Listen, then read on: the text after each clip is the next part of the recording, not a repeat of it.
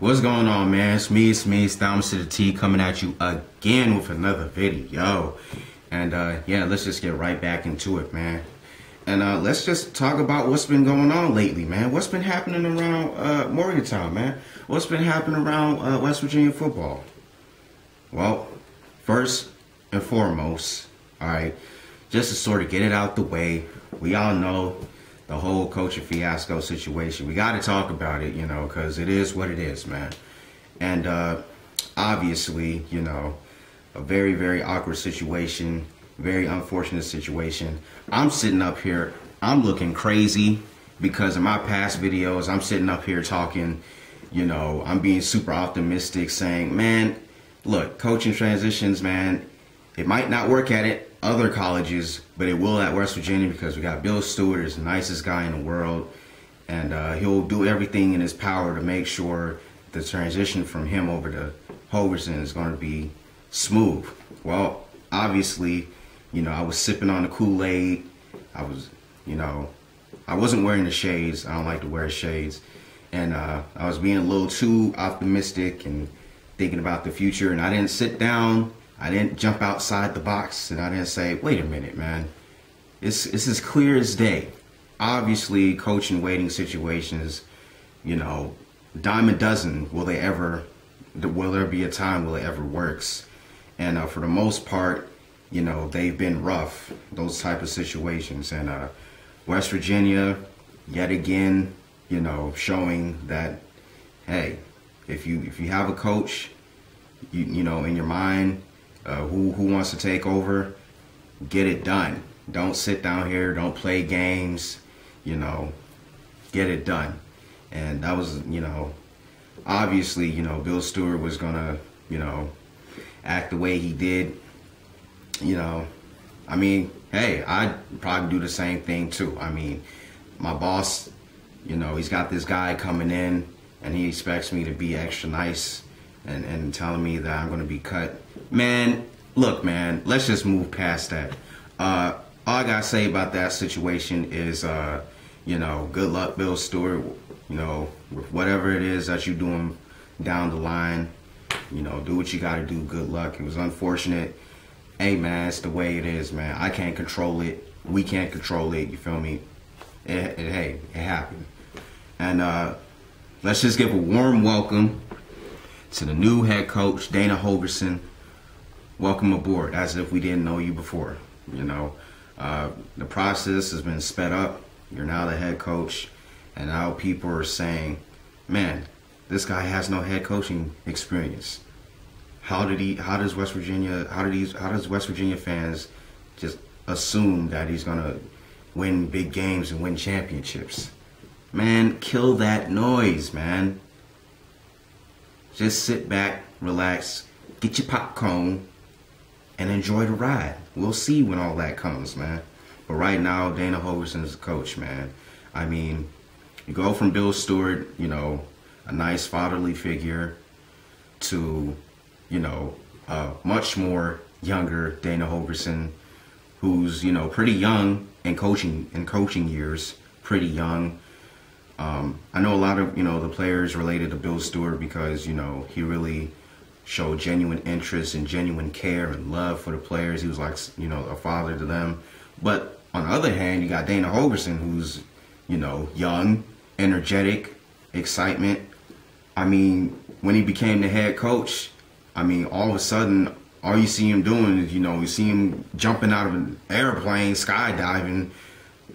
I'm sitting down here, I'm fearing for his life, like, man, dang, please, Coach Hoverson, man, just make it to the season, man.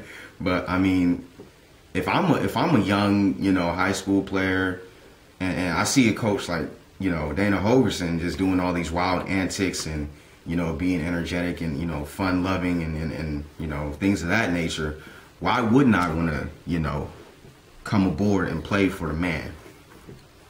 And I don't know, obviously it has to be working because, you know, recently West Virginia's recruiting game has been stepped up, and we're just getting people out the wazoo, just picking up verbal commitments left and right.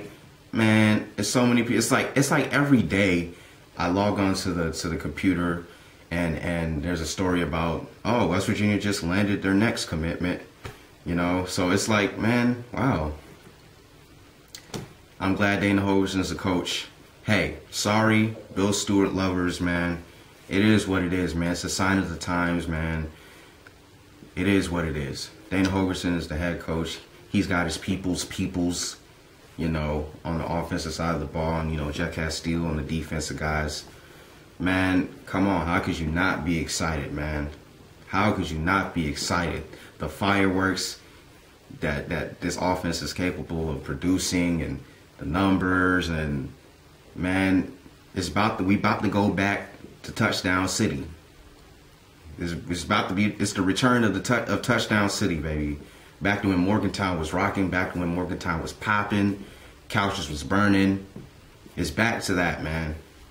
With Dana Holgorsen in, come on, man. I know y'all probably saying I'm being too optimistic, but man, come on. How can you not, you know, think the way I'm thinking right now?